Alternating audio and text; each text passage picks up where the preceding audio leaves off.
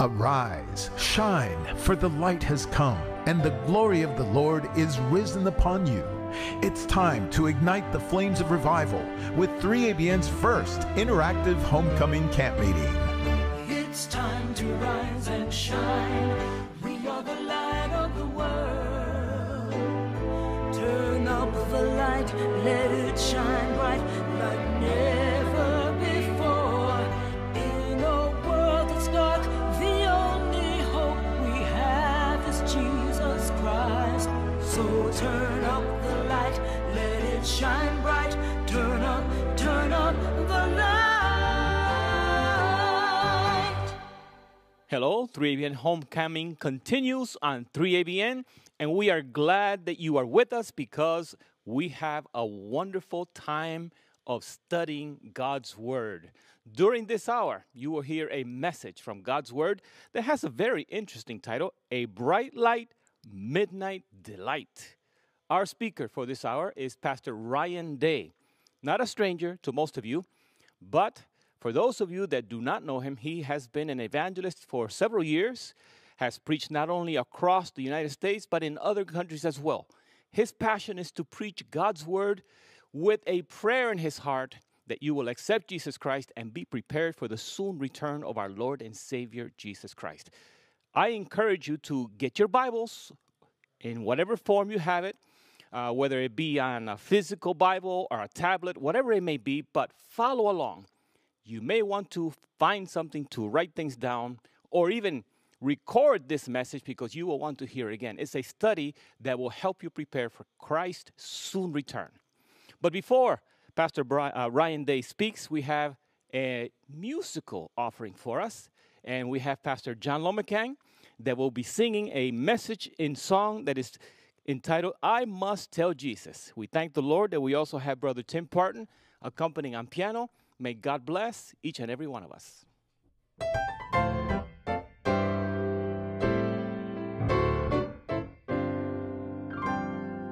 I must tell Jesus all of my trials. I cannot bear these burdens alone. In my distress, He kindly will help me. He ever loves and cares for His own. I must tell Jesus, I must tell Jesus, I cannot bear my burdens alone. I must tell Jesus, I must tell Jesus, Jesus can help me, Jesus alone. Listen, I must tell Jesus all of my troubles. He is a kind, compassionate friend. If I but ask Him, He will deliver, make up my troubles quickly and end. I must tell Jesus, I must tell Jesus, I cannot bear my burdens alone. I must tell Jesus, I must tell Jesus, Jesus can help me, Jesus alone. I must tell Jesus, I must tell Jesus, I cannot bear my burdens alone. I must tell Jesus, I must tell Jesus, Jesus can help me. Oh, Jesus can help me. Yes, Jesus can help me. Jesus alone.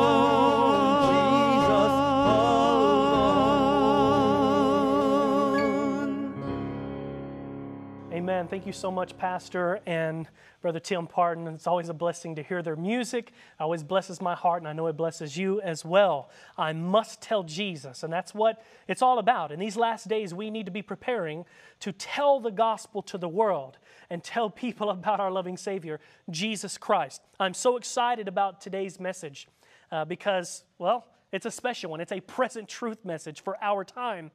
And as you heard before, the title is A Bright Light Midnight Delight. It's a mouthful. A bright light midnight delight. But you will see in just a little while exactly what we mean by a bright light midnight delight.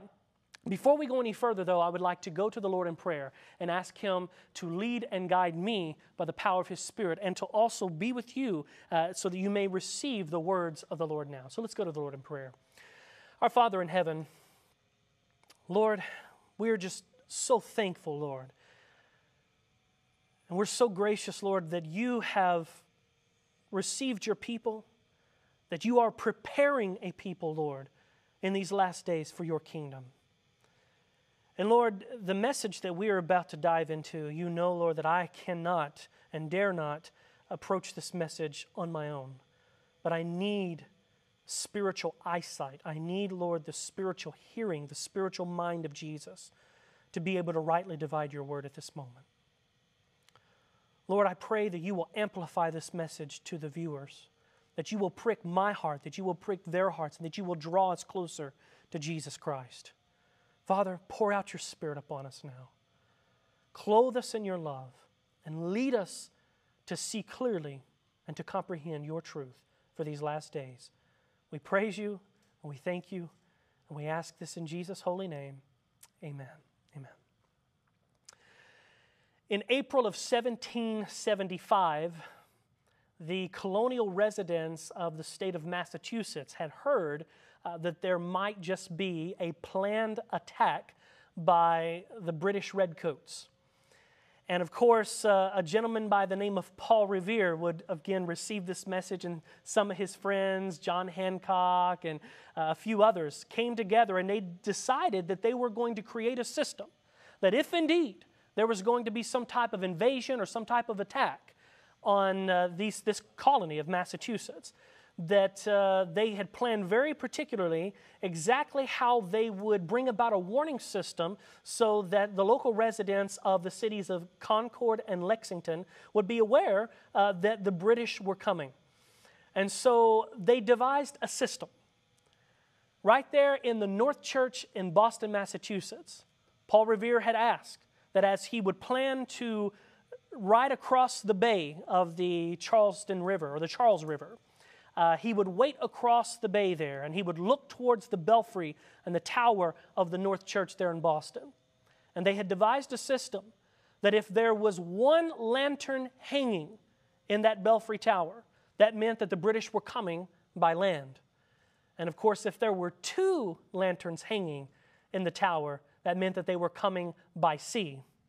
And of course, it happened that around midnight, Paul Revere, looking across the bay, he saw the tower, and he did indeed see two hanging lanterns, signifying that the British were going to attack Lexington and Concord by sea. And so Paul Revere took his horse, and he went about his famous midnight ride, riding from community to community, from home to home, yelling and screaming atop from his horse. Notice, many people think he said, the British are coming, but that's actually not what he said. You see, there were many loyalists in these colonies, still very much loyal to the British crown. And so actually, if you do some research, or screaming from the top of his horse, he said, the regulars are coming out, the regulars are coming out. And he rode from town to town, from city to city, community to community, screaming atop, the regulars are coming out, the regulars are coming out, warning men who were on standby as they would arise from their sleep. And they would grab their guns of defense, and they would go out to defend their colony that evening or that night. All of this happening, notice, around the time of midnight.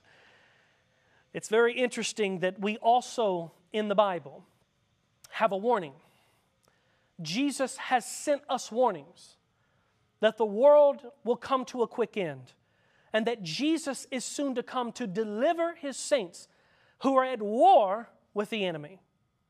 And so, my friends, I would like to draw your attention to the Bible at this moment. We're going to go to Mark chapter 13, and we're going to read verses 35 through 37. Notice what the Bible says. Again, Jesus' words. He says, "Watch therefore, for you do not know when the master of the house is coming, in the evening, at midnight, at the crowing of the rooster, or in the morning, lest coming suddenly he find you sleeping. And what I say to you, I say to all, watch." I love those words because Jesus is communicating a sense of urgency. Notice how he says that you do not know what hour the master will return. You see, we can indeed have an assurance of salvation. We should have an assurance of salvation to know that Jesus Christ is our Savior so that we can be ready at any time that he is to come.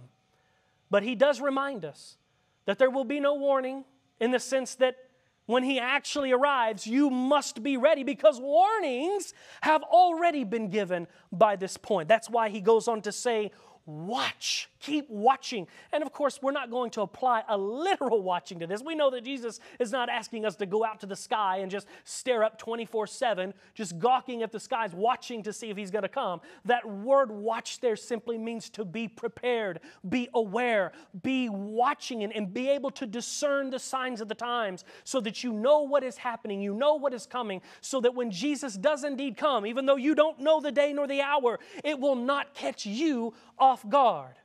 In fact, the Holy Spirit inspired Paul to communicate these same words, this same idea in 1 Thessalonians chapter 5, verses 1 through 6. Notice what the Bible says. Again, this is 1 Thessalonians chapter 5. I'm going to read verses 1 through 6, and then we're going to kind of recap as to what this passage is saying to us. Notice what Paul writes to the church at Thessalonica. He says, "But concerning the times and seasons, brethren, you have no need that I should write to you. For you yourselves know perfectly that the day of the Lord so comes as a thief in the night. For when they say peace and safety, then sudden destruction comes upon them as labor pains upon a pregnant woman, and they shall not escape. But you, brethren, are not in darkness, so that this day should overtake you as a thief. You are all sons of light." I love that. "And sons of day. You are not of the night nor of darkness. Therefore, let us not sleep as others do, but let us," there it is again, "watch and be sober." This passage is powerful because it reminds us that, again, as Paul says, look, I don't really need to write to you about this. Why would he use that language? Because this message, my friends, is to the church. This is to the church at Thessalonica. Those Christians had been prepared. They had been taught. They had been preached to by Paul off and on, all the time about the coming of the Lord.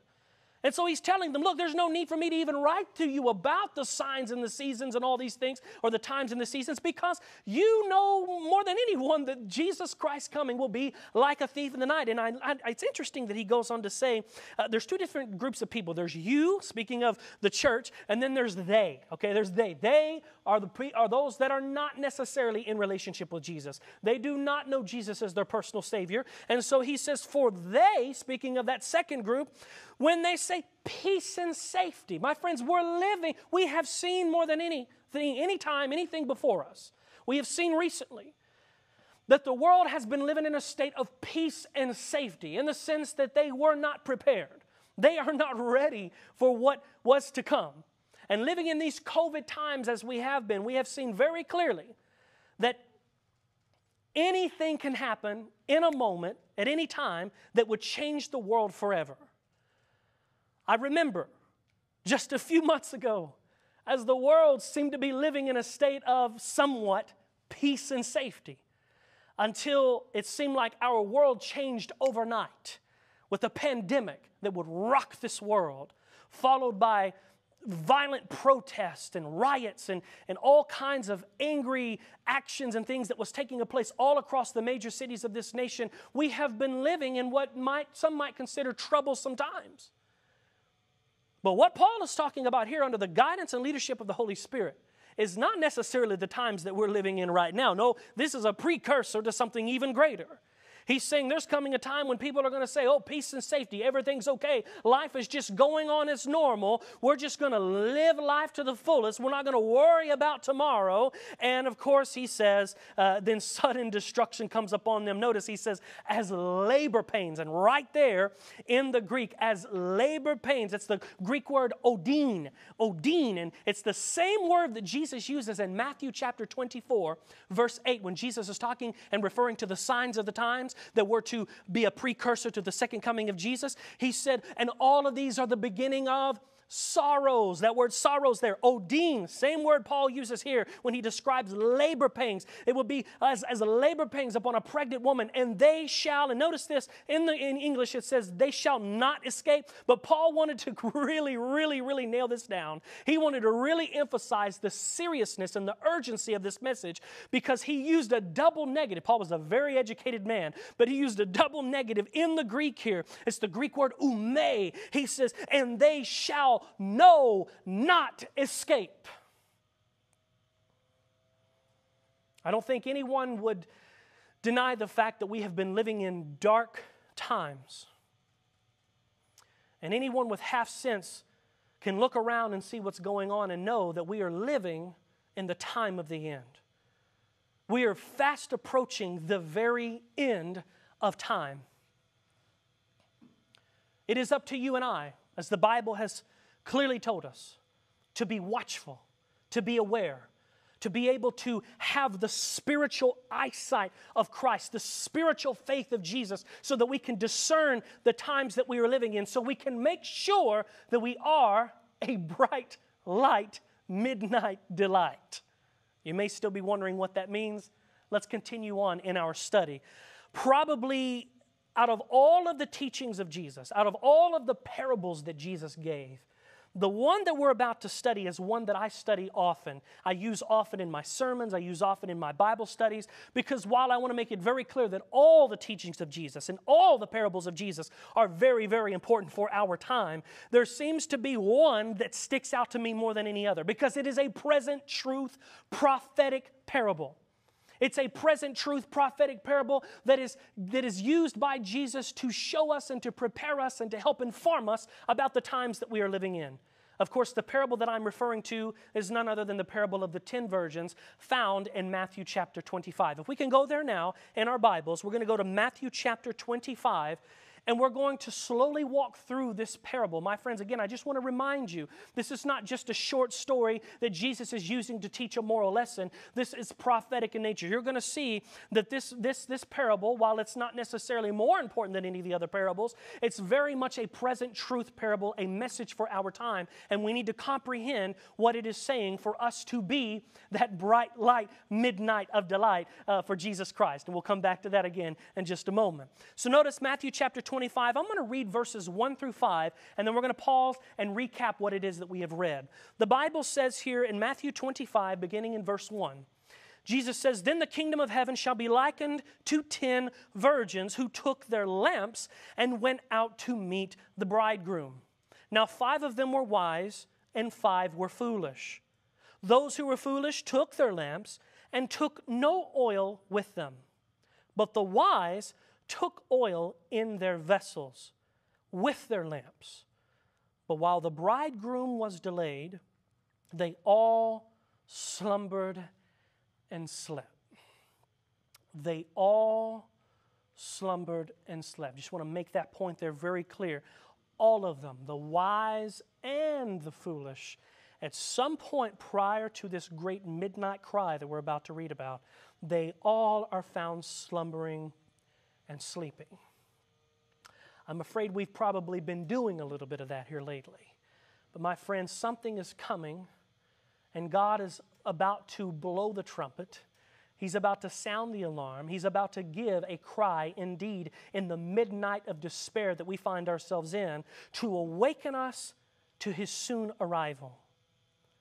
There are a lot of symbols in this parable. Before we go any further, we have to make sure that we understand what it's talking about. There may be someone at home right now that has never heard this message before, and they're wondering, well, if it's prophetic and what do these things mean? We're going to allow the Bible to interpret itself. First of all, you'll notice that you have 10 virgins. You'll notice that these 10 virgins, well, they're women, obviously, and we know that in the Bible, we can be assured that a woman represents, in Bible prophecy, a church.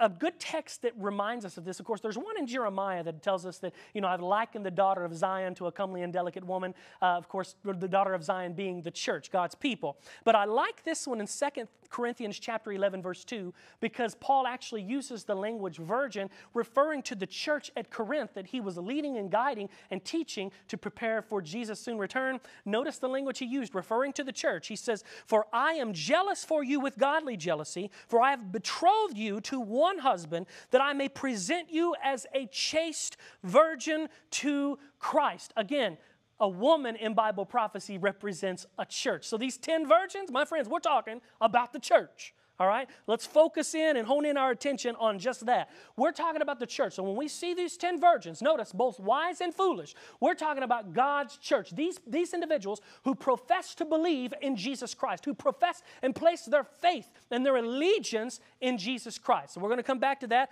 Let's look at the second symbol. It says that these bridegrooms, the virgins took up their lamps, right? They've got their lamps with them. What do these lamps represent, okay? We don't have to go very far to know what that represents. That famous verse in Psalm chapter 119, 105, the Bible tells us, "Your word," I love this, "your word is a lamp to my feet and a light to my path."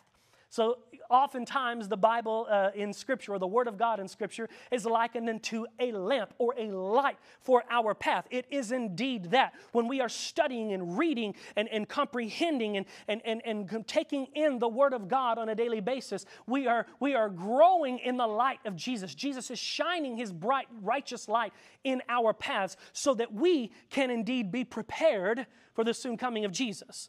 So the Bible is the lamp. It's very, very important that we understand, my friends, that these virgins, the church, God's church, they've got their lamps, and notice it says they're going out to meet the bridegroom. Okay, we don't have to go very far to know who the bridegroom is.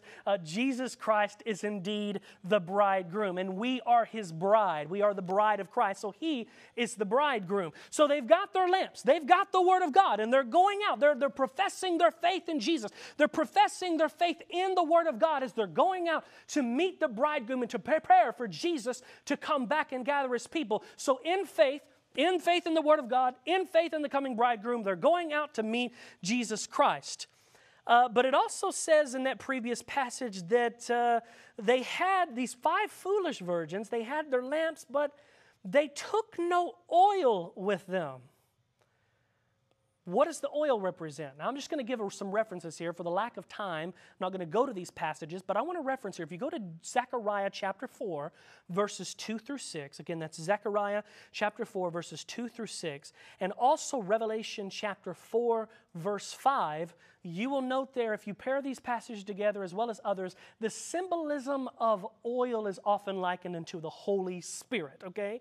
So let's put all of this together. We have the bridegroom, okay, is Jesus Christ, and He's on His way, right? He's not come yet, but He's on His way. And the church, these virgins, there's these 5 wise and these 5 foolish, they're all going out with their lamps, with the Word of God, with their trust and their faith in God's Word, that when it says in God's Word and promises them that Jesus Christ is going to come back for them, they believe in it, they see it, and they're going out together, and they're going and preparing to meet the bridegroom. The only difference is the 5 wise has taken vessels full of oil, but the 5 foolish virgins, they have their lamp, but they had brought no extra oil with them. Notice what the Scripture continues to say, Matthew chapter 25, verse 6.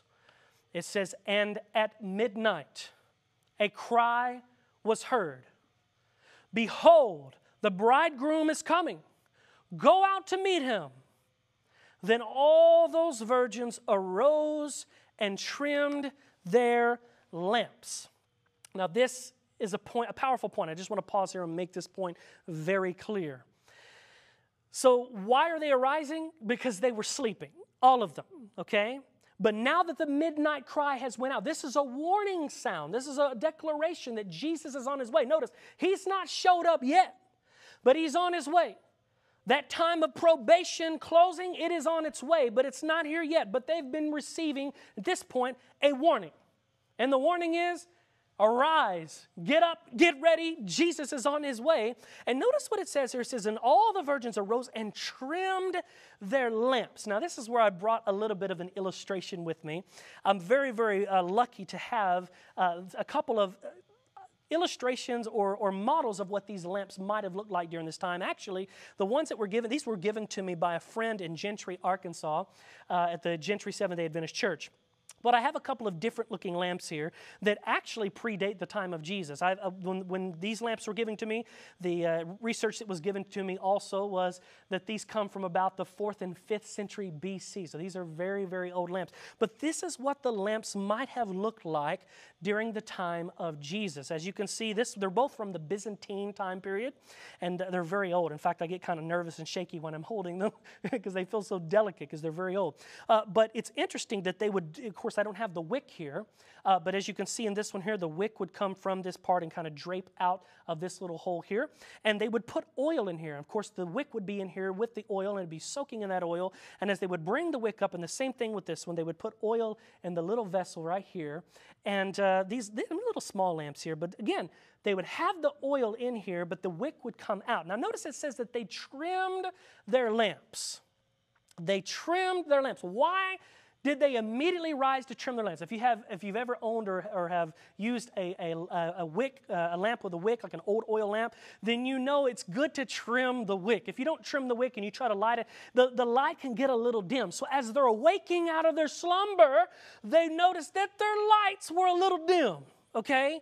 And in the case of the 5 foolish, I could imagine their lights probably went completely out, but the lights were very dim. When you trim that wick just right and you light it, the light gets brighter so you can be able to see better. Again, I love the camp meeting theme, turn up the light. Some of us have oil in the lamp, but we haven't trimmed the wick. My friends, we need to trim the wick so that our lights can get brighter because we're living in dark times. But I love this because it teaches us, my friends, that even though we have a light, we need to make sure that our lights are shining as bright as they can. And so in the case of the 5 foolish virgins, they've got their lamps. They may have even had a little bit of oil as they went out and they were preparing to meet the bridegroom, but in the process of sleeping, that oil got used up, that wick was all burnt and singed, and as they went to trim their wicks, as they went to trim their lamps, they noticed, we don't have enough oil. So notice what the Bible continues to say in Matthew chapter 25, verse 8. It says, and the foolish said to the wise, give us some of your oil, for our lamps are gone out. But the wise answered, saying, no, lest there should not be enough for us and you, but go rather to those who sell and buy for yourselves. And I'd just like to make a good point here. Some of us may be of a mindset that somehow, some way, we can go to other sources, maybe even our brethren, to get a little bit of that Holy Spirit, right? And I just want to make this very clear. Can we get the Holy Spirit from others? I can hear you screaming from home right now. No, we can't get the Holy Spirit from others. Only Jesus Christ can give the Holy Spirit. And so I want to make that very, very clear. These virgins, these 5 foolish virgins, are looking to the wise and they're saying, hey, perhaps you can share some of that oil in your vessels. And by the way, that makes it a good point for me to pause here and just make mention that while they might have had a little bit of oil in their lamp, the vessels are separate from the lamp. They had an abundance of extra oil with them, these 5 wise. They had the abundance of the extra oil with them, the 5 wise, but the 5 foolish, they didn't take any extra oil. They were just depending on what was in the lamp currently, but during that sleeping, delayed time, that oil burnt up, and now they need some extra oil. So they're looking to the wise and saying, hey, give us some of that oil. We need some so we can get the rest of the way to meet the bridegroom. And of course, the 5 wise say, no, hey, that's not how it works. If we share ours with you, which again, this is symbolic, then we're not going to have enough for ourselves. That's a beautiful note, my friends, that we need to be seeking Jesus Christ ourselves. We need to be seeking Jesus Christ right now. We can't depend on others to help us get the Holy Spirit. We have to go to Jesus right now on our knees, day and night, ceasing without praying, reading and taking in the bread of life each and every day that we might be transformed by the Spirit of God. Brings me to my next question, which I think is a very important one. Notice how in verse 9, the 5 wise say to the 5 foolish, no, there's not going to be enough for us. You need to go buy some for yourselves. Go buy from them that sell. Can you buy the Holy Spirit? And as I can imagine, right now at home, everyone is shaking their head going, no, you can't buy the Holy Spirit. Now, I'm going to say something that's going to seem kind of contradicting and a little backwards here, but I promise you I'm making a good point. You can buy the Holy Spirit. Okay, I'm going to clarify what I mean by that. Can you buy the Holy Spirit with the worldly monies and the treasures and the things that we might trade as currency for something else? No. I want to be very clear. We cannot buy the Holy Spirit with any resource or natural resource that we have. God is not interested in your worldly money, okay? But when we talk about buying the Holy Spirit, my friends, again, we know that the Holy Spirit is a free gift, but it comes at a cost. Now, how do I know that? There's a powerful quote here that I just want to say here. This actually comes from Christ Object Lessons, page 116.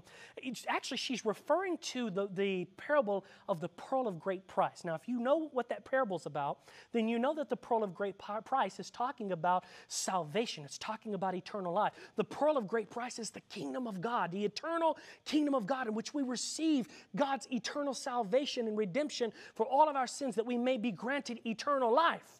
Notice what is written in Christ Object Lessons, page 116, and this same point can be applied to these 5 foolish virgins going and purchasing or buying the oil of the Spirit. Notice what is said here. It says, in the parable, the pearl is not represented as a gift. The merchantman bought it at the price of all that he had. Many question the meaning of this, since Christ is represented in the Scriptures as a gift.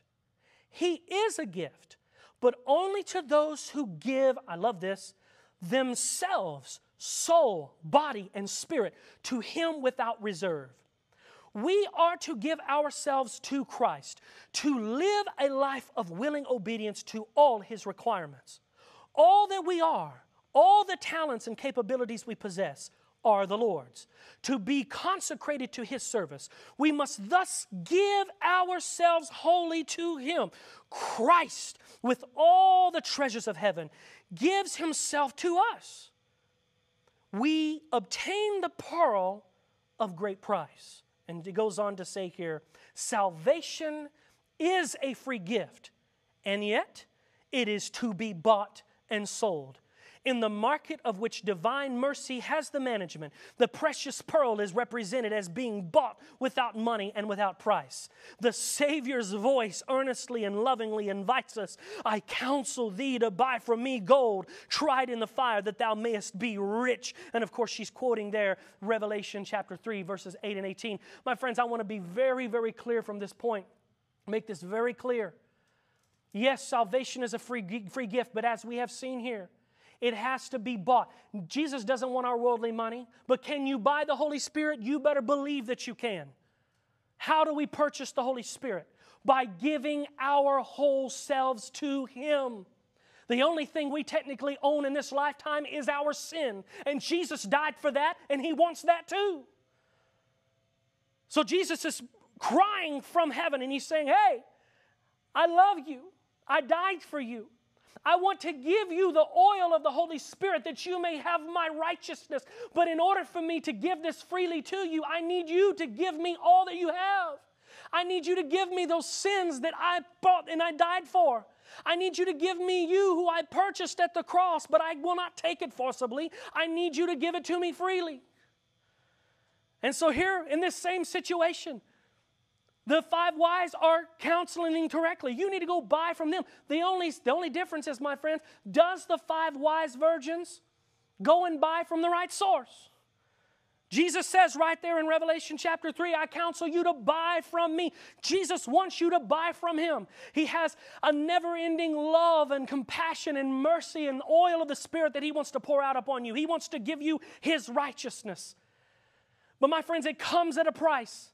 Does the 5 foolish virgins go and buy from the right source? We know that they do not, which brings me to my next point. There are 2 different sources from which you can buy oil. That's right. You have God on one hand who's going to give you the right oil, the holy oil of God's Spirit. But then you have the enemy, Satan himself, who is working hard to make sure that you are deceived and that you receive a counterfeit oil. Now, you may be sitting here saying, Ryan, that's not right. The devil doesn't have a counterfeit oil. The devil's not able to replicate the light of Jesus. Well, this is not actually in the program, so this will not pop up on your screen. But I'm going to give you the reference to this, and I want to read this, and I want you to listen very clearly to this quote from Early Writings, page 56. So listen again very clearly, Early Writings, page 56. Notice what is said here.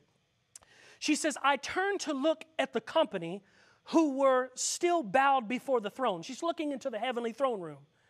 And she says, they did not know that Jesus had left it. Satan appeared to be by the throne, trying to carry on the work of God. I saw him look up at the throne and pray.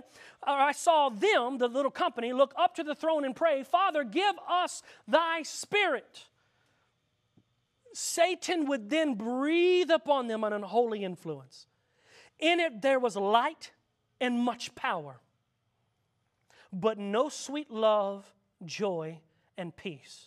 Satan's object was to keep them deceived and to draw back and deceive God's children. Did you catch that? Satan has a counterfeit spirit.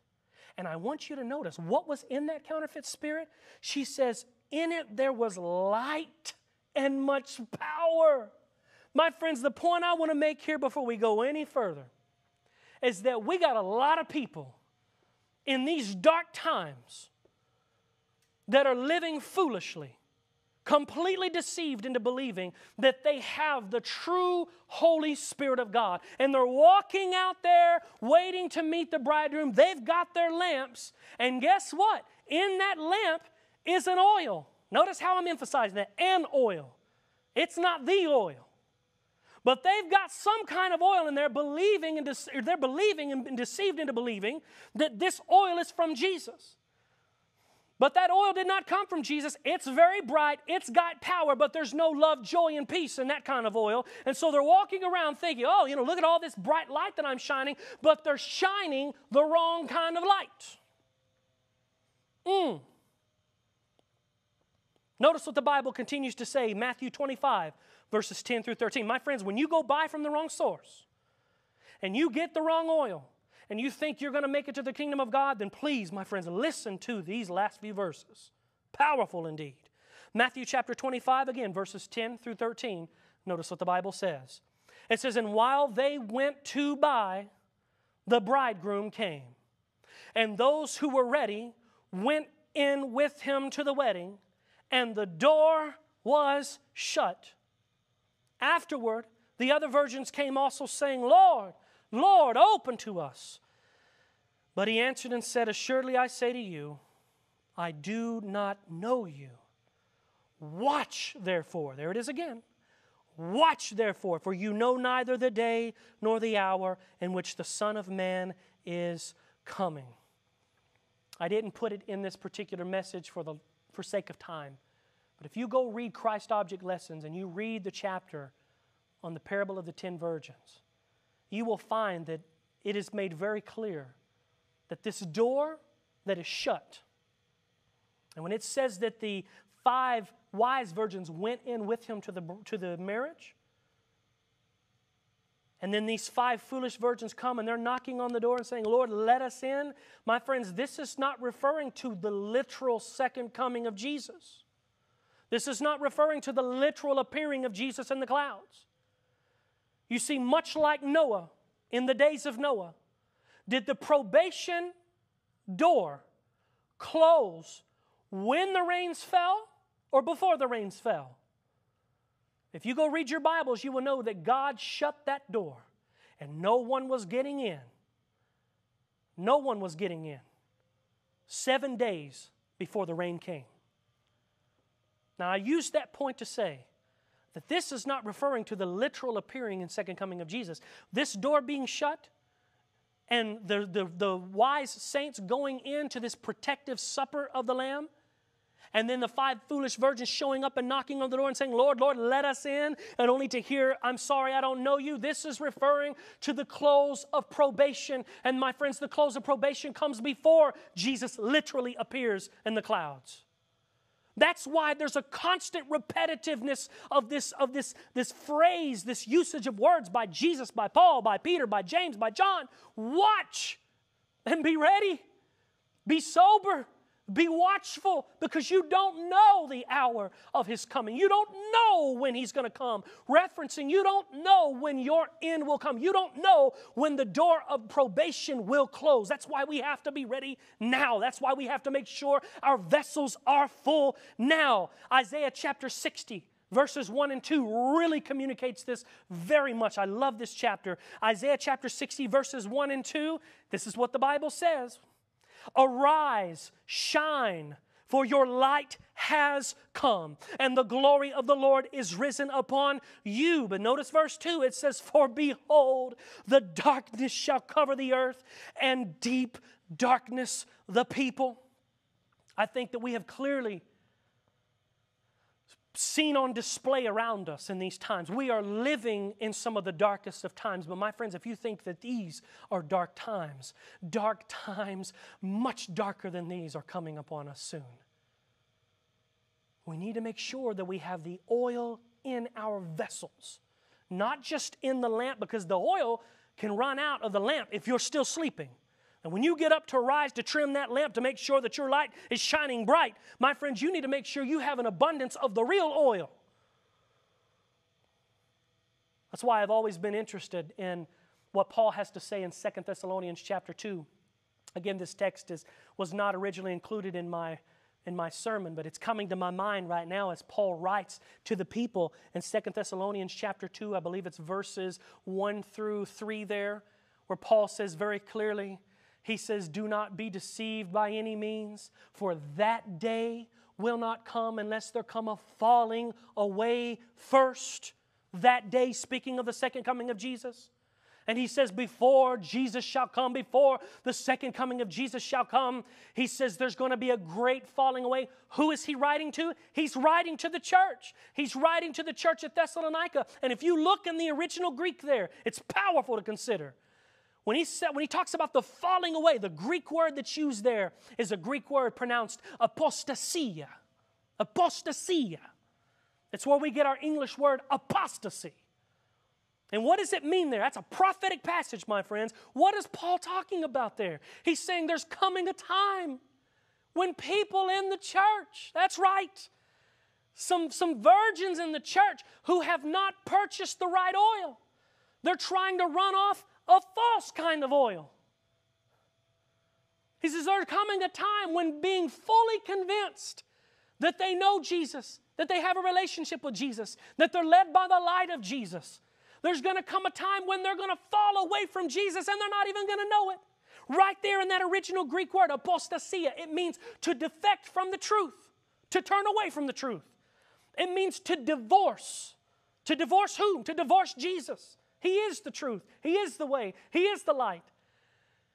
And as I'm saying this, there may be someone at home saying, oh no, that's not even possible. How is it possible that someone can fully believe that they are in a relationship with Jesus, that they're being led by the light of Jesus, all the while they have divorced themselves from Jesus? My friends, I didn't make it up. That's what the Bible says.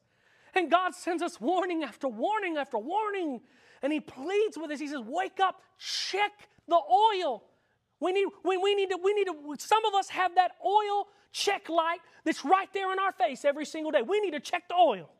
We need to test the oil. We need to make sure, again, test the spirits. That's what John says. He says, test the spirits, whether they are of God or not. My friends, some of us need to revisit the Bible over and over. Some of us are not living by the true Word of God. Some of us have that special version tucked away in our library, a version that we often refer to. It's called the SRV. Yeah, you're probably wondering, what in the world is the SRV? Well, it's a version that most of us have, many of us have, and many of us refer to it a little more than others. It's called the self-revised version. Many of us live more off the self-revised version than on the true biblical Word of God. And because we're not living on the true biblical Word of God, and we're not really allowing the lamp to function properly, we've allowed our oil to get low. Or our oil is not even present, to the point to where when we go get an oil change or we go get a refilling of the oil, we're buying from the wrong source. That's what's going on here in Matthew 25. That's what is wrong with the 5 foolish virgins. My friends, don't miss this point. These are church folk. These are people who go through the motions. They attend church. They return tithe. They might even serve on the church board. They might even be an elder or a deacon in the church. But my friends, you can be an elder. You can be a deacon. You can be a pastor. You can be a scholar. You can be whatever it is that you claim to be and be going through the motions, but need an oil change. Functioning off a false kind of oil that's putting off a false kind of light. We got to remember, the Bible says that the devil himself is an angel of light. He appears as an angel of light. But is that the real, true, righteous light of Jesus? No, it's not. It's not the righteous light of Jesus. It's a false light. And only those who are being led and filled with the true Holy Spirit of God will be able to discern the spirits, as Paul says there in 1 Corinthians chapter 12. I love that text in John chapter 9, verse 4. Where John is quoting Jesus, and Jesus says, I must work the works of him who sent me while it is day. The night is coming when no one can work. My friends, I believe the sun has set, and we are living in that nighttime, and we are fast approaching a greater midnight of despair, greater than any time before, and there's coming a time when none of us are going to be able to work. That's why we must work now. We have the time to work now. We're blessed with the wonderful time that God has given us to work now. We need to make sure that we have enough oil to see us through. We are the church. The question is, who are you? Where do you fit within God's church? Are you among the 5 wise? Or are you among the 5 foolish? My friends, God has a people whom He's going to rise up in these last days. And they will be those people who will finish His work. I want to read this powerful quote from Counsels to the Church, page 240. Counsels to the Church, page 240. Notice what Inspiration has to say. It said, God has a distinct people, a church on earth second to none, but superior to all in their facilities, to teach the truth, to vindicate the law of God. God has divinely appointed agencies, men whom He is leading, men who have borne the heat and burden of the day, who are cooperating with heavenly instrumentalities to advance the kingdom of Christ in our world. Let all unite with these chosen agents and be found at last among those who have the patience of the saints, who keep the commandments of God and have the faith of Jesus. I just want to emphasize that very clearly. God has a distinct people second to none, who are being led by the true Spirit of God. And you'll notice in that quote there that she highlights a couple of times the keeping of God's commandments, a commandment-keeping people. What did God say to the 5 foolish virgins when they knocked on the door? Hey, Jesus, Lord, Lord, Lord, Lord, it's us. Let us in. What did He say to them? I'm sorry, I don't know you. It's interesting that that is Jesus' last recorded discourse before he would go to the cross. His very first recorded discourse, which would be the famous Sermon on the Mount, right there in Matthew chapter 7. You go look it up. Matthew 7, he says, many will say to me in that day, Lord, Lord, have we not prophesied in your name? Have we not cast out demons in your name? Have we not done many wonderful works in your name? And then he says, then I will profess to them, or I will declare to them, depart from me, you who practice lawlessness. My friends, a part of the reason why we have many foolish virgins who have this false oil, this false light, we've got people in the church, my friends, who want to believe in Jesus. They want to carry the lamp. They want the lamp, the light of the lamp to show, but they don't want to follow the contents of the lamp. Right here in God's Word, we are told over and over and over that we are to be obedient to God's commandments, not because they save us, but because He has saved us. And because we are saved by grace, we want to be obedient to Him. But there is a people who are deceived into believing that they know Jesus when they really don't. That they follow the Bible, but at the same time, they do not obey and honor God's commandments. My friends, we need to get back to the Word of God.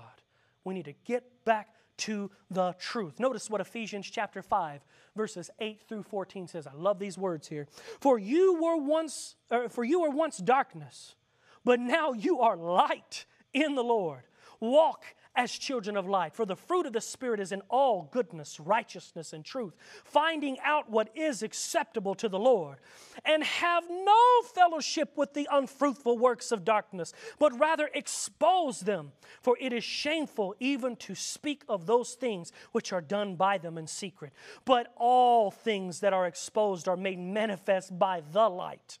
For whatever makes manifest is light. Therefore he says, awake, you who sleep. Arise from the dead, and Christ will give you light. My friends, don't miss this. You cannot expose darkness if you don't have the light. If you don't have the true light of Jesus. You cannot expose darkness if you don't have the oil that gives power to that light. I'm thinking of the sanctuary. There's only one light source in the holy place. And the only way that that light can continue to burn is if they made sure that the oil was constantly replenished on a daily basis. Many of us, our true light has already went out, and the devil has snuck in, and he's put a little bit of that false oil to deceive you into believing that that light is burning strong, when in reality you can shine that light in the darkness all day long, that false light that comes from the devil, and it's not going to expose any true darkness because that light itself comes from darkness. We have to make sure and plead to Jesus in these last days, God, fill me with your real oil. Search me, O God. Cleanse me. Root out any sin, any selfishness, any pride, anything that's there, Lord. Root it out so that I might shine bright for you in these last days. I love the last part of that verse we just read in Ephesians chapter 5. I believe it's verse 14. Therefore, he says, awake, you who sleep, arise from the dead, and Christ will give you light. Many of us are sleeping, and we need to be awakened. That's why I love Isaiah 60. Right back to one of the verses we used earlier. Isaiah chapter 60, verses 1 and 2. Notice what the Bible says. Arise, there it is again, shine, for your light has come, and the glory of the Lord is risen upon you. For behold, the darkness shall cover the earth, and the deep darkness the people. But you know, we're not going to stop there. Even though it may not pop up on your screen there, I want to read verse 3. Because as I was preparing this message before I walked in earlier, I read verse 3, and I want to just read it to you now. Notice this.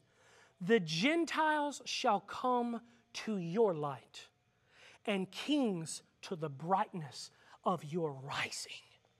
You see, when we're filled with the true light of Jesus, the true oil of the Spirit, the lamp can function properly in us and through us. When we allow the lamp to function properly because we've been filled with the real oil of the Spirit, we're being truly guided by God's Spirit, then our light shines so bright that all the Gentiles, all the people of the world, believers and non-believers, they see the light and they go, hey, I want some of that light. Where can I get some of that light? We're not going to go up and say, oh, here, let me give you some from my vessel. No, no, no. You need to go to Jesus. He's selling. If you go to Jesus, He's selling. Buy from Him, because He has counseled us to buy from Him the gold tried in the fire, so that He can clothe us with righteous white garments, and that He can put some of that heavenly, beautiful eye salve on our eyes, that we can have the spiritual vision that we need in these last days, my friends. Counsels to the Church, page 345. Got to read it. Here it is. Just before us is the closing struggle of the great controversy, when, with all power and signs and lying wonders, and with all deceivableness of unrighteousness, Satan is to work to misrepresent the character of God, that he may seduce, if it were possible, even the elect.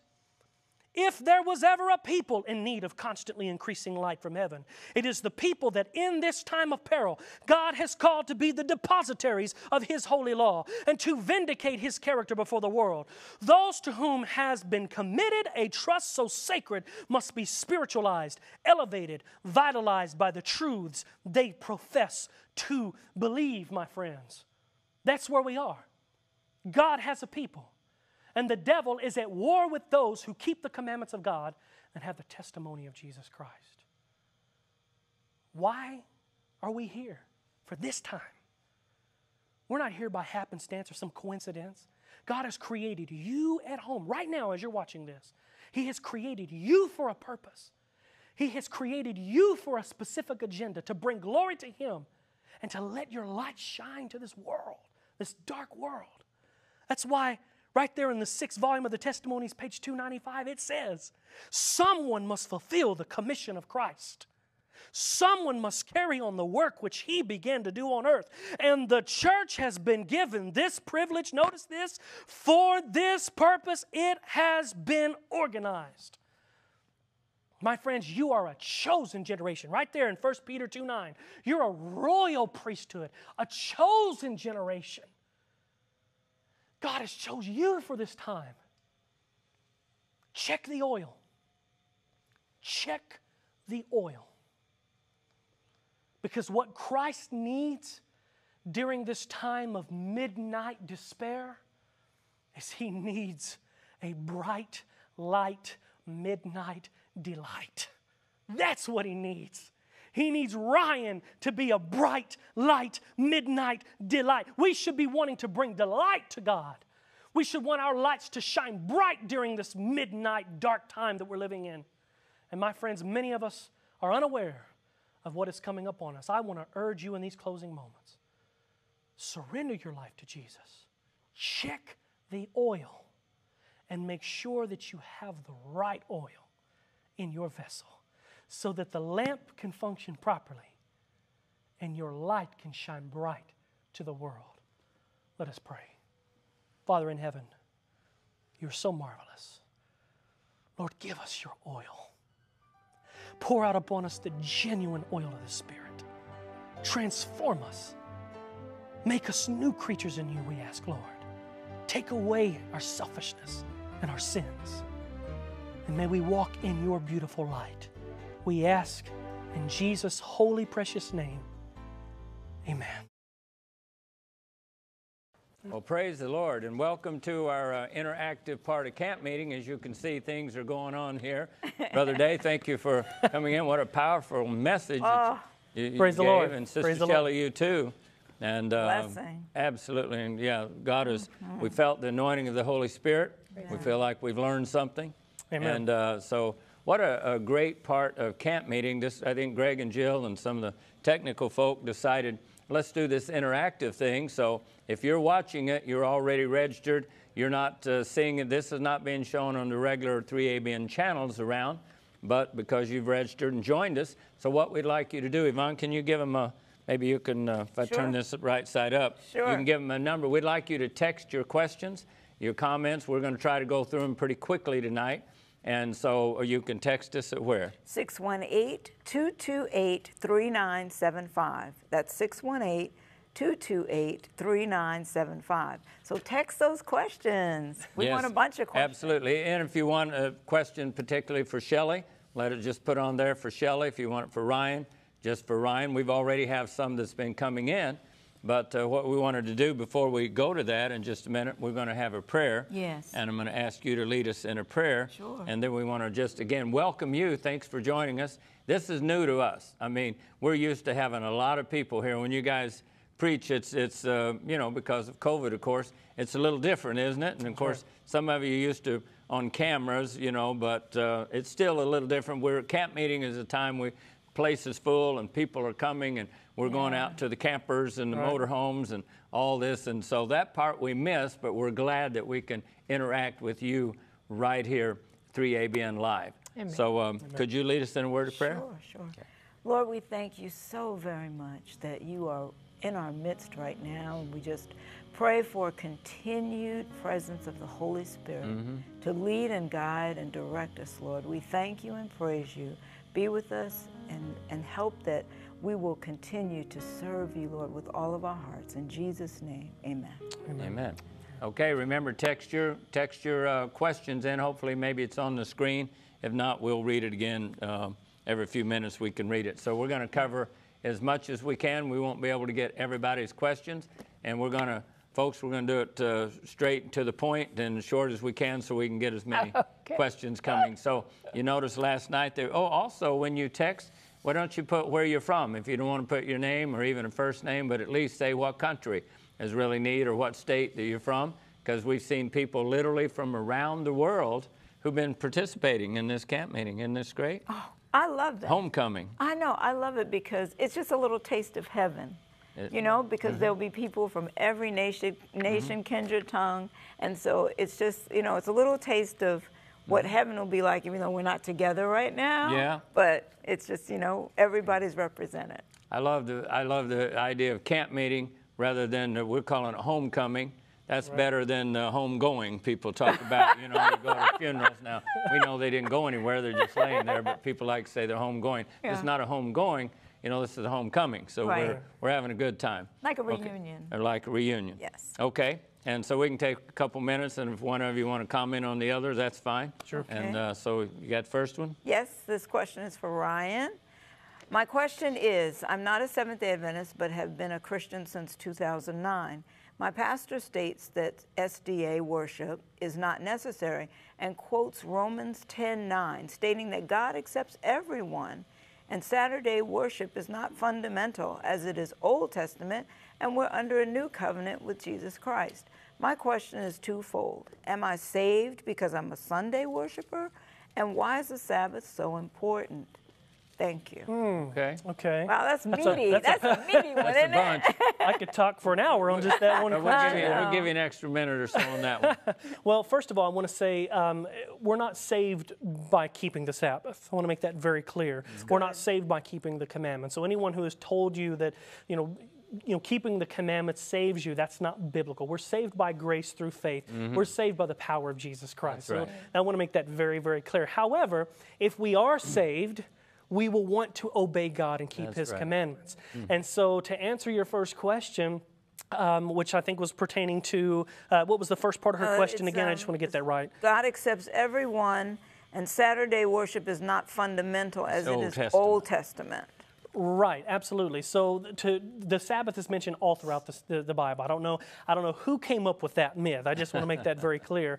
Probably the devil himself. I've heard many pastors, and Shelley, I'm sure you've heard this also, who have tell people all the time, well, you'll find the Sabbath in the Old Testament, but you won't find it in the New Testament. And it's mentioned dozens of times in the New Testament. And so I want to just make it clear, we're not saved by the keeping of the commandments, but we are judged by our works. And so I want to make it very clear, why is the Sabbath important? Well, it's a part of the Ten Commandments, and the Ten Commandments were not done away with in the Bible. If you go to Exodus chapter 20, right there you will find the list of the Ten Commandments there, and the fourth commandment of the Ten Commandments is remember the Sabbath day to keep it holy. And of course, when you get to the New Testament, Jesus says, if you love me, you will keep my commandments. So we don't keep the commandments because it will save us. We keep the commandments because we are saved and we love Jesus. And so, again, Saturday worship is not going to get you to heaven, but it certainly tells the story of your faith. Your works tell the story of your faith. Again, we're not saved by our works. We're saved by the grace of Jesus. But if you are saved by grace, as Paul says in Romans 1:5, we are saved by the grace for obedience. And so we obey Christ because we love him. Let me just add to that, because we both have similar backgrounds. We both grew up in Sunday-keeping churches. And when you understand that the commandments were not nailed to the cross, the beauty of the Sabbath, I'll never forget my first Sabbath. But if you think about it, when God gave those 10 commandments, he'd already saved the Hebrew children. He'd already brought them out of bondage. In Exodus 19, he says, I am the Lord who has drawn you to me like an eagle drawing their loved ones. It's covenant love language, and the Sabbath is a reminder that God is our Redeemer. The Sabbath is a reminder that God is our Creator. The Sabbath is a reminder, as Exodus 31:13 says, that God is the one who sanctifies us. And as we come in, I'll never forget my first Sabbath, I finally learned how to release it all to the Lord. It's a beautiful part of the commandments. In Hebrews 8 through 10, God says he's going to write these commandments on our hearts. That's right. Okay. Amen. All right, next one. Is baptism still required? Is not everyone born after the death of Christ baptized in blood and received the Holy Spirit? If you look at, go ahead. No, you want no, to go take ahead. that one? I'm behind you. Go ahead. All right. If you look at Romans chapter 6, I would just highly recommend you read Romans chapter 6, because we're baptized into the death of Christ. Baptism here explains, I've been baptized 4 times.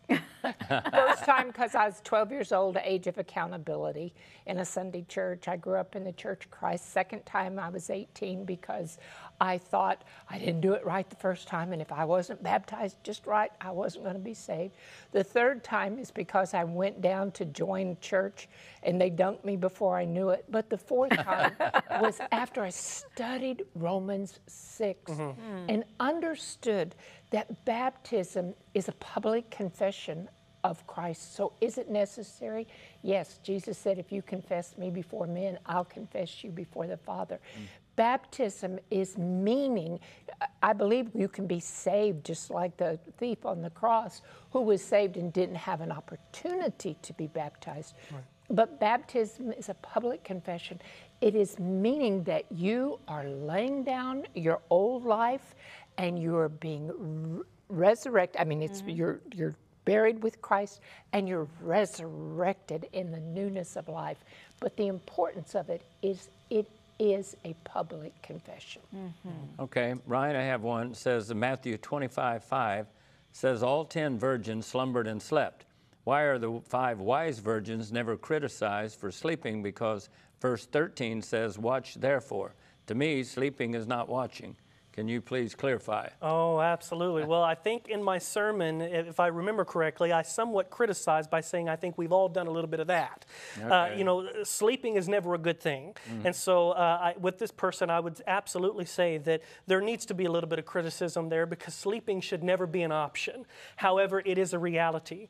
And that's why the midnight cry exists. That's why we see Jesus in all his mercy. He still has mercy on all of those. When you'll find the whole church is asleep for a time before that midnight cry goes out of there. And so you're absolutely right. Whoever sent in this question, yes, that verse 13 exists to remind us that we are not to sleep. But I also just want to emphasize the fact that the emphasis of this parable is not so much on the sleeping, because there is a reality that even of those who have plenty of oil were sleeping for just a time, which they shouldn't have, but they were, and we see the mercy of God dealing with them. But the emphasis of that parable is on the 5 foolish who lacked the oil. So even though they were sleeping for a time and slumbering as the bridegroom was tarrying, don't forget that, they were sleeping a little bit because the bridegroom was tarrying, not to put the blame on Jesus, but that's just the essential truth of the matter. But when the midnight cry goes out, they all rose to trim their lamps. And we see there that, that when you trim your lamps, that fire should still be burning. It may be a little dim, but it still should be burning because you have the oil. And in the main point of that parable is that the 5 foolish did not have enough oil. So don't miss the point on that. But yes, we should not be sleeping. We should be awake. We should be watchful because Jesus is coming soon, for sure. Amen. We have some folks texting us, telling us their names and where they're from. All right. You want to at least give a first name? Denise from Savannah, Georgia, someone watching in Arkansas, and Shawnette from Guyana in South America. All right. So yay, we're glad that she's you're watching. They're enjoying the camp meeting. They're loving camp meeting. And absolutely. Amen. Okay. How about your next question over here? How can I tell if I'm truly converted? Jesus said in Matthew 18:3-4, that unless you are converted and become like a little child, when we are converted, when we are born again of the Spirit, regenerated by the Spirit of God, we understand that we have to be humble before God and rely on Him, to be totally dependent upon Him, because salvation belongs to the Lord. To tell if you're converted, I would say, 1, we were created in the image of God. God is love. We're being recreated in the image of His love. We will love others as we will love ourselves, and we will yield to God, laying down our independent authority. That's what surrender's all about, yielding to His way. If you can't be converted unless you're praying, get in the Word, and know what God wants of you, but know that everything that He calls you to be, He will cause you to be. I just want to add to that beautiful explanation there. I just want to add a little bit more to that to say that to be truly converted means to be born again. And that is a work only that the Holy Spirit can do in us. That's why Jesus emphasizes, the Holy Spirit aspect in John 3 when He's talking to Nicodemus about what it means to be born again. And so one good, clear indicator that you are converted is that you are being led and guided by the Holy Spirit. The Holy Spirit's working on you. And how do you know if you have the Holy Spirit in your life? You got to do a check for the fruit. There you go. If somebody takes me out in the field and says, that's a nice looking apple tree, but there's no apples hanging on that tree, I'm not going to know it's an apple tree until I see the fruit of an apple on it. Okay. Same thing with a Christian. If you want to know that you're truly converted, you're on that path, you will see the fruit of a Christian. You will see the working of the Holy Spirit in your life. You will not be the same person that you were before. Amen. Okay. Here's a question from Fayetteville, Arkansas. All right. For Pastor Ryan. Are people who are Sunday keepers not receiving the true Holy Spirit if they don't have the understanding of the Sabbath, or those who refuse the truth from the Sabbath? Okay, so there's 2 parts of that question that stuck out to me. First of all, not necessarily does it mean that someone who is a Sunday keeper is not receiving the Holy Spirit or being led by the Spirit. Shelley and I are a prime example of that. Yes. I was a Sunday keeper for 17 years of my life. And so had it not been for the Holy Spirit working on me to bring me to the knowledge of truth, I wouldn't be where I am today. So there are good, wonderful people who are in those Sunday keeping churches that God is leading them on a journey, and He will reveal that truth in time to them. But the second part of the question, which I believe dealt with the rejection of that truth, now that's an important thing. Anyone, whether Sunday keeper or Sabbath keeper, if God sends you light, the light of the truth, and you reject that light or you reject that truth, now you're on dangerous ground. And so when we reject the leading, guiding power of the Holy Spirit to reveal that truth to us, that we reject it and we don't receive it, then that's when we get really, really in trouble, and we could end up looking forward to judgment. So yeah. Okay, great. Thank you. This question is for Shelley. Shelley, how do I practically humble myself before the Lord? Also, please clarify your statement that God needs me emotionally. What does that mean? I believe, because God is love, that the reason He created us, when a couple has children, do they know that their children could bring them grief and a lot of problems, and you got to educate them and it costs a lot of money. But God, He wanted us emotionally. He needed us because He is love. It's the same reason that other people have children. He wanted us as children. How do we humble ourselves? Please get this picture in your mind. God showed it to me and it just changed everything. I saw my father and me holding his hand. He was leading. Here's God, here's us. We need to be dependent upon God. Pray and ask for his direction. Pray every day and ask for the Holy Spirit. Luke 11, 9 through 13 says that if we keep on asking, how much more does he want to give us the Spirit than a parent wants to give their children good gifts? So to humble ourselves is to allow God to lead. And Romans 8 says that those who are led by the Spirit of God are the sons of God. Amen, amen. Ryan, why is speaking in tongues not acceptable in the Adventist church? Oh, okay. Well, first of all, I want to clarify that. Speaking in tongues is accepted in the Adventist church. Let me clarify my statement. As Seventh-day Adventist Christians, we believe in the gift of speaking in tongues. That is the biblical gift of speaking in tongues. Now, there is a great, powerful, I'm going to say that loosely, false manifestation of speaking in tongues that is received in many, many, many other denominations that I will clarify is not accepted and practiced in the Seventh-day Adventist church. Coming from a Pentecostal background, I saw plenty of this false manifestation of the speaking in tongues day in and day out as I was coming and going and attending services. But if you go back to Acts chapter 2 and you read there on the day of Pentecost, there's just a couple of pointers really quickly I'm going to bring out here.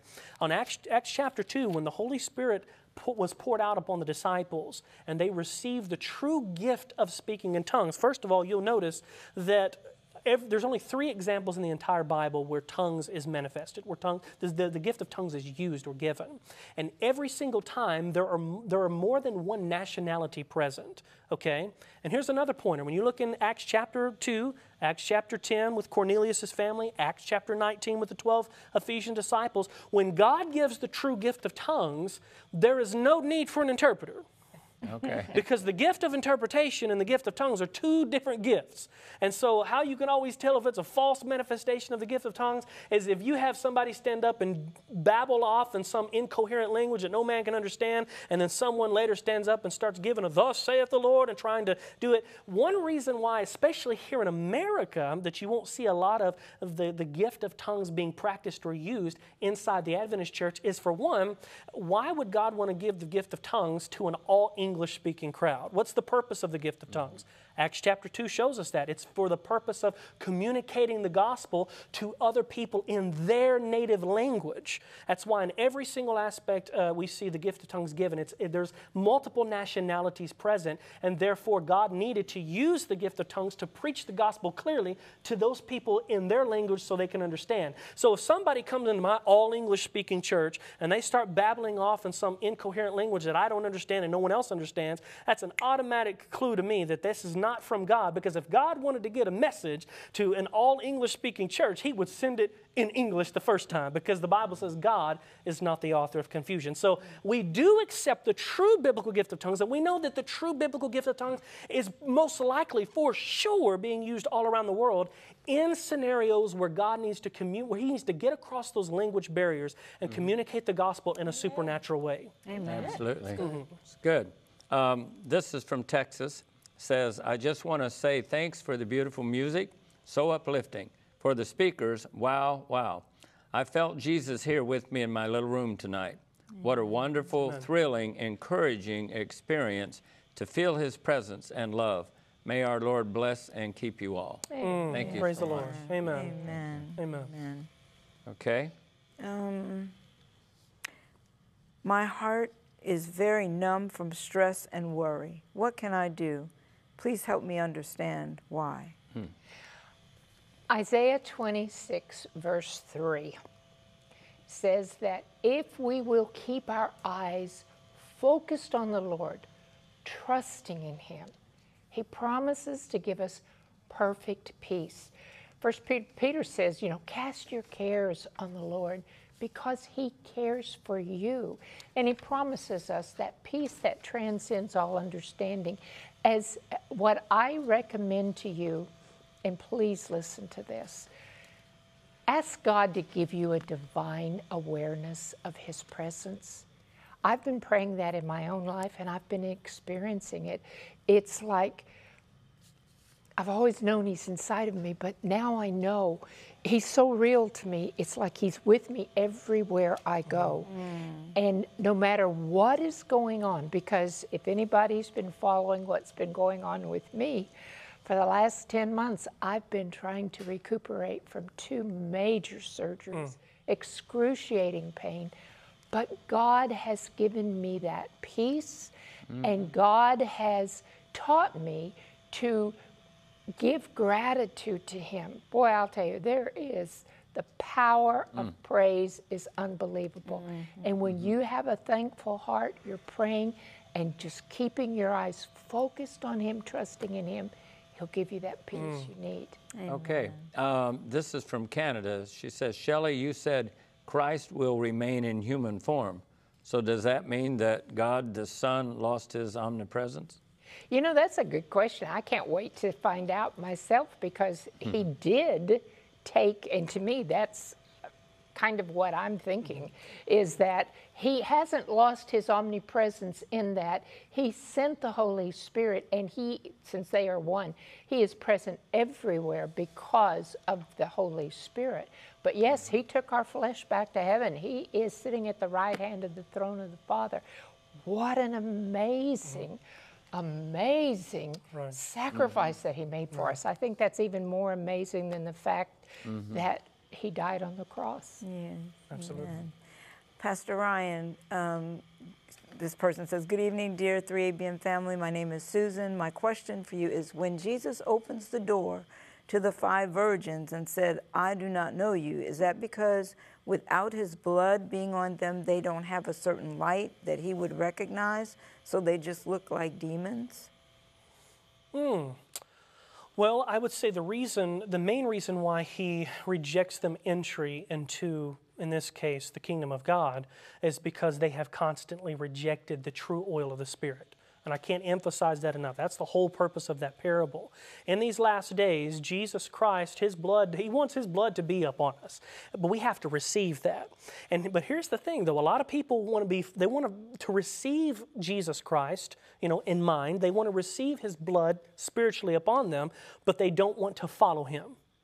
And when God sends us the Holy Spirit says He will lead and guide us into all truth. He will bring all things to our remembrance. And so what we're seeing here is that, they come, and remember He says, I don't know you, right? He says, depart from me, I don't know you. In Matthew chapter 7, we hear those same words. Jesus says, many will say to me in that day, Lord, Lord, have we not prophesied in your name, cast out demons in your name, done many wonderful works in your name? But I would profess unto them, depart from me, you who practice lawlessness, I never knew you. So again, the Holy Spirit leads and guides us into all truth. The reason why they're not entering into that door, into the kingdom of heaven, is because they don't have the real, true, genuine oil. And so actually, to a certain extent, from what I was preaching in my sermon, they get a counterfeit oil, okay?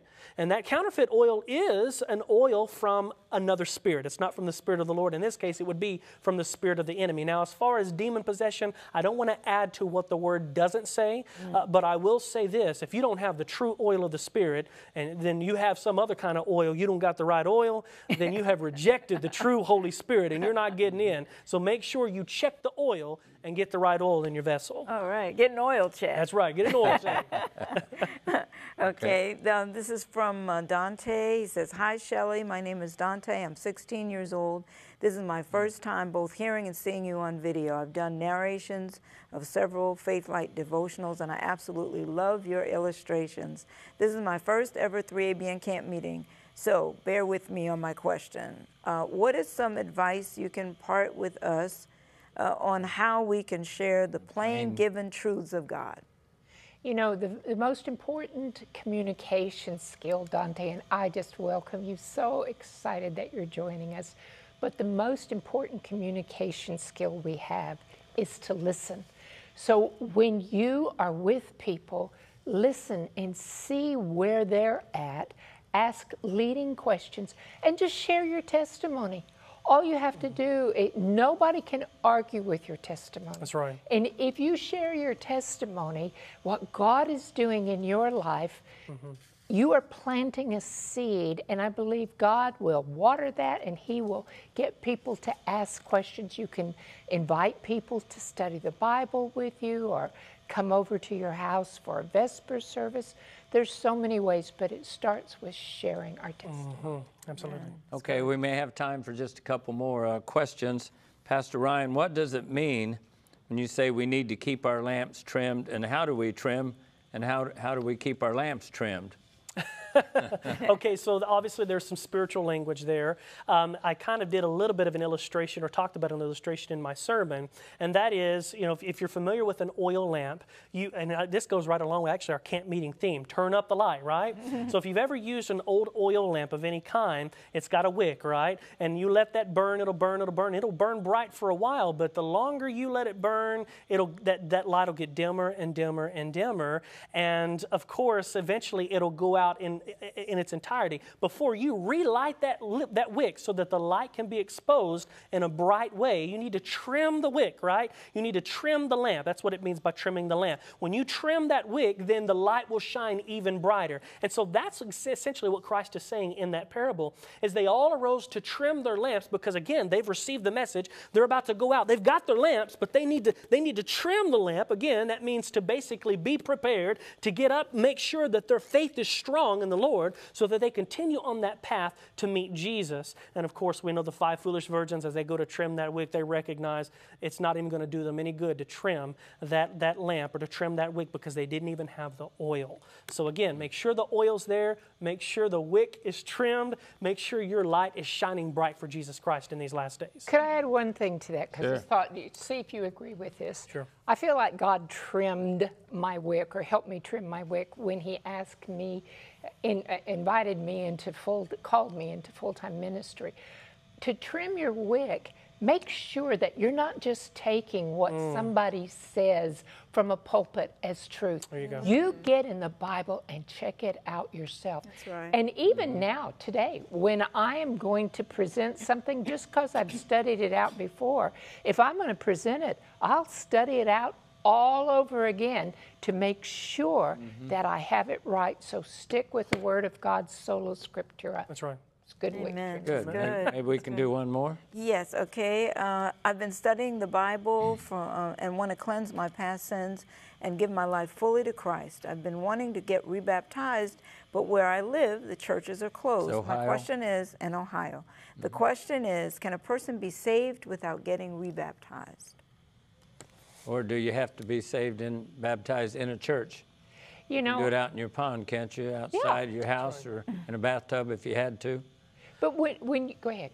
You're breathing. No, You're no, taking no, a deep breath. I was just going to say, you know, first of all, rebaptism is biblical, and a lot of people think that they can, and I'm just going to, this is very important. If you walk away from Jesus, and you've been living in the world, and you divorced yourself from Jesus, then you need a remarriage to Jesus. So I would strongly encourage, just for the sake of your faith and the expression for others, to be rebaptized. But does the Scripture say you must be rebaptized in order to be saved? I would say that if you have been baptized, you followed in faith, come back to Jesus and pour your heart out to Him and say, Lord, forgive me of my sins, and He will hear you and He will cleanse you of those sins. But also, we have to remember the thief on the cross, because he accepted Christ, and Jesus said, hey, I'm telling you today, you are going to be with me in the kingdom of God. And there are times that people in prison, we've heard of stories of people who are converted, they can't get baptized. God knows and understands if you cannot. What's wrong is when you have the opportunity and you refuse to take the chance. It's good. Okay, well, I can't believe our half hour's gone Wow. already. This is But fun. what I'd like to do, Pastor Ryan, I'd like for you to say a special blessing on each and every one of those folk, and those that we didn't get to read the questions, all of those watching, because all of us need to turn up the light. That's you know? right. Yeah. First of Absolutely. all, we accept Jesus. I'm so glad that so many of these folk are writing, that are writing us say, hey, you know, I go to different church. I'm not necessarily Adventist, but you're Christian. Some of you say, how do I get baptized? It's telling us we have a lot of diversity of those watching and viewing 3A and joining us here in this part where we registered to come into the interactive, you know, room. This is great. So thank you so much. And so I can't wait till tomorrow evening. We're going to be blessed some more. So camp meeting, we'll go back to, you'll watch us on TV for a bit, and then we'll meet you back in the room here. Okay, Pastor Day, would you pray for us? Absolutely. Let's pray. Father in heaven, Lord, I just want to first and foremost, Lord, just uplift you and praise your name, God, because you are worthy. We thank you for this opportunity to be able to come together to discuss you, Lord. This is what it's all about. It's all about you. And so, Father, as we have all of these viewers who are watching from around the world, Lord, and God, I just praise you for all those who have written in, texted, you know, chatting and communicating with us, Lord, whether they have a question or a comment, or, Lord, it's just such a blessing to know that you still have a people. And so, Lord, I want to ask a special blessing upon these individuals, Lord, all around the world, all those who are watching, who could not have tuned in tonight, Lord, but want to be with us and want to hear this. Lord, bless your people. Give us the oil of the Holy Spirit, Lord. Fill up our vessels so that it overfills, Lord, and just pours out with oil. And may you make our wicks trimmed, our lamps bright, Lord, in these last days, because we know that Jesus is indeed coming soon. So, Father, bless your children. Thank you so much for your never-ending love, grace, and mercy. And we ask this in Jesus' holy name. Amen. Amen. Amen. Okay, see you tomorrow evening. God bless.